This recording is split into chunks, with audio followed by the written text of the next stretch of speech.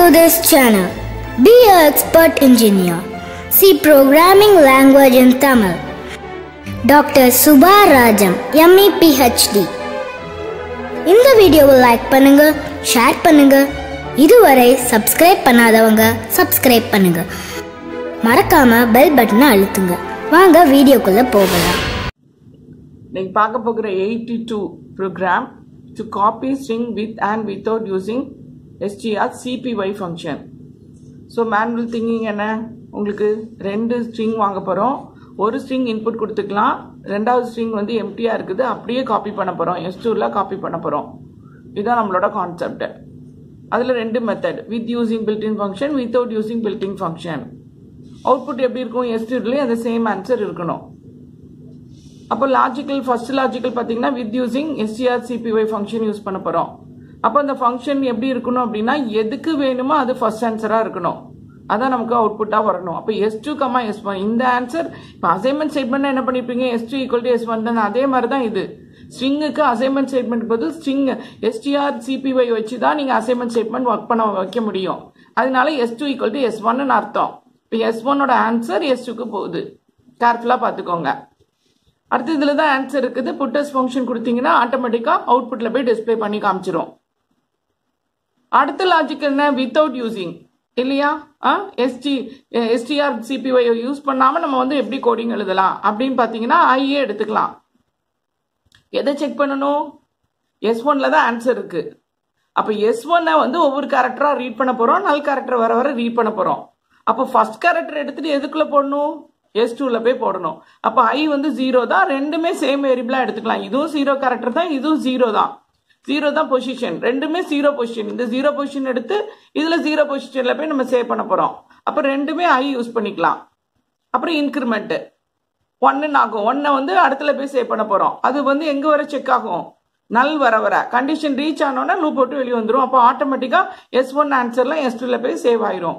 So loop போட்டு வெளியே வந்தோடனே s2ல என்னது இருக்கும், ஒரு சீக்வன்ஸ் ஆஃப் கேரக்டர் தான் இருக்கும், ஒரு ஸ்ட்ரிங்கா இருக்காது.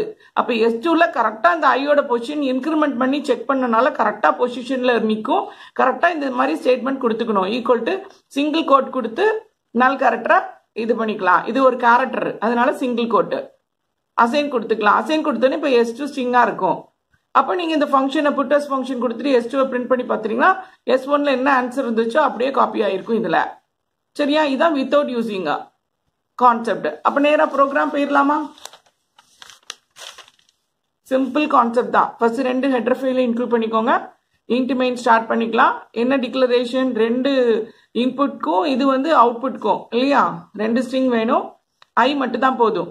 டிக்ளரேஷன் ஒரு ஃபார் லூப் யூஸ் பண்ண போறோம். ஃபர்ஸ்ட் ஸ்ட்ரிங்கை வாங்கிக்கோங்க, s1 வாங்கிக்கோங்க, fgetS மூலியமா s1 வாங்கிக்கோங்க, s1 கரெக்டா கொடுங்க.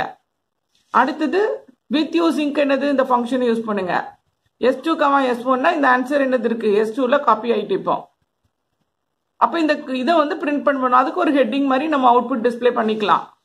Copy string s1 to s2 with using str copy. எதோட ஃபங்க்ஷன், எதோட ஆன்சர் நமக்கு தெரியுதுக்காக ஒரு ஹெட்டிங் கொடுத்துக்கலாம். அடுத்த லைன்ல நியூ லைன் கேரக்டர், அடுத்த லைன்ல உங்களுக்கு இந்த ஃபங்க்ஷன் எழுதுனீங்கன்னா என்ன நடந்திருக்கும், s2 உங்களுக்கு அவுட்புட்டா போயிருக்கும், காப்பி ஆகி போயிருக்கும். சரியா, இப்ப வித்தவுட் யூசிங் இந்த ஃபார் லூப் தான். ஐ யூஸ் பண்ணுங்க. எந்த இது நமக்கு செக் பண்ணணும், s1ல தான் ஆன்சர் இருக்கு, s1 செக் பண்ணணும். s1 ஆன்சர் s2க்கு போகணும். அதனால கரெக்டா பாத்துக்கோங்க, ஒரு வேரியபிள் போதும், ரெண்டுமே சேமா இருந்தா போதும். அப்படியே கரெக்டா காப்பி ஆகிட்டே இருக்கும். நல்ல ரீச் ஆனோன்னா லூப் விட்டு வெளியே வந்துடும். இன்கிரிமெண்ட் ஸ்டெப்பும் ஆட்டோமேட்டிக்கா நடந்துட்டு இருக்கு. அப்ப ஆன்சர் என்ன, s2ல இருக்குது. வெளியே வந்த உடனே என்ன சொன்னேன், ஸ்ட்ரிங்கா கன்வெர்ட் பண்றதுக்கு இந்த ஸ்டெப்பை மறந்துடக்கூடாது, நல் கேரக்டர் ஆட் பண்ணி ஆகணும். அதுக்கு இது ஒரு ஹெட்டிங் கொடுங்க. அப்போ அவுட்புட் எப்படின்னா, இதுக்கு ஒரு ஹெட்டிங் கொடுத்து ஆன்சர் கிடைச்சிருக்கும். வித் யூசிங் அப்படின்னு சொல்லிட்டு அதே சேம் ஆன்சர் கிடைக்கும். வித்தவுட் யூஸ் பண்ணாலும் அதே சேம் ஆன்சர் நமக்கு கிடைக்கணும். s1ல என்ன இருக்கோ s2லயும் அப்படி இருக்கணும். ஆன்சர் டிஸ்பிளே ஆகும். அடுத்தது எது, return 0 function, int main function use பண்ணனால மெயினை பிரேஸ் வந்து க்ளோஸ் பண்ணிடலாம். இதுதான் சிம்பிள் கான்செப்ட். இந்த லாஜிக் மட்டும்தான் நமக்கு காப்பிங்க்கு ஃபங்க்ஷன் இல்லையா.